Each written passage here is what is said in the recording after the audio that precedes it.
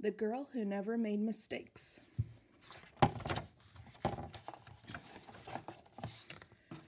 For Beatrice Bottomwell, Friday began like any other day.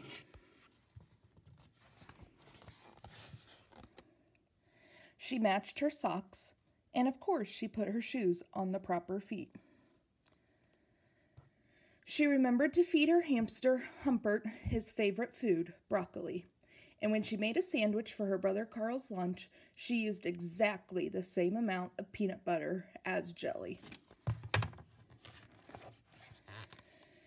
When she stepped outside to greet her fans, she didn't forget to say good morning and thank you. They asked if she made her bed. She had. They asked if she forgot to do her math homework. Nope. What about tonight's talent show, they asked. I'm ready, said Beatrice with a smile. After all, her juggling act had won 3 years in a row. Most people in town didn't even know Beatrice's name. They just called her the Girl Who Never Made Mistakes, because for as long as anyone could remember, she never did. Unlike Beatrice, Carl made lots of mistakes. He ate his crayons and drew with his green beans. He danced with his hands and played the piano with his feet. Carl loved to make mistakes. At school, Beatrice was on the cooking team with 2 of her best friends, Millie and Sarah. To make their giant rhubarb muffins, they needed 4 eggs.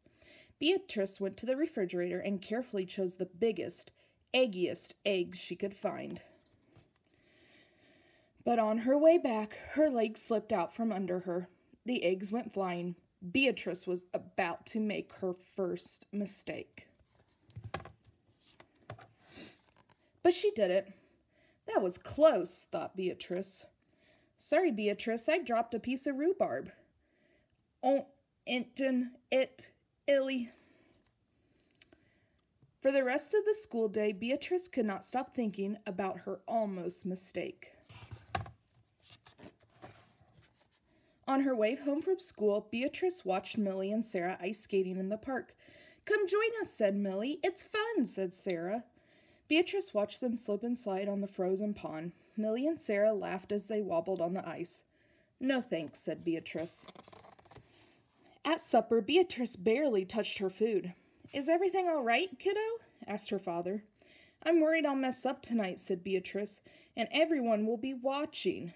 Worry? You don't make mistakes, he said with a smile. Beatrice tried to smile too. After supper, Beatrice got ready for the talent show. First, she woke Humpert from his nap. Next, she got the salt shaker from the kitchen table. Finally, she filled a balloon with water.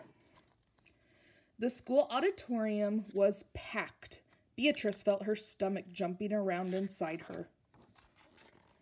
Beatrice waited for the juggling music to begin. That's her. That's the girl who never makes mistakes, said a woman.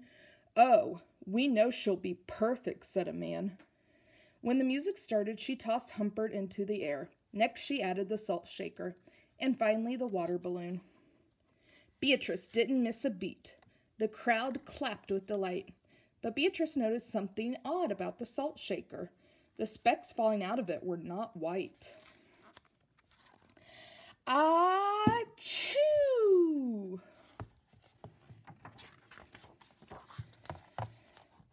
Humpert was so surprised by his sneeze that he grabbed the water balloon with his claws.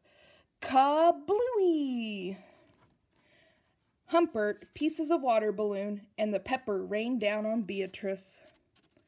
For the first time in as long as she could remember, Beatrice made a mistake, and it was a big one. The music stopped. Beatrice didn't know what to do. Cry? Run off the stage? The crowd sat stunned. They couldn't believe that the girl who never makes mistake made a mistake. Beatrice looked up at Humpert. He looked back at her. His hamster fur was soaked and speckled with bits of balloon. Beatrice let out a giggle. The giggle grew into a chuckle, and the chuckle became a laugh. The people in the crowd looked at each other and then back at Beatrice. They began to giggle, then chuckle, then finally roar with laughter. Beatrice and the audience laughed until they couldn't remember why they were laughing. That night, Beatrice slept better than she ever had. In the morning, no fans greeted Beatrice. When she got dressed, Beatrice, for no reason at all, put a polka dot sock on one foot and a plaid sock on the other. Beatrice and Carl made sandwiches. This time they put the peanut butter and jelly on the outside. They called it an inside-out PB&J. Lunch was messy and delicious. Later, Beatrice found Millie and Sarah skating in the park. They fell a lot and laughed. Now, people no longer call her the girl who never makes mistakes. They just call her Beatrice.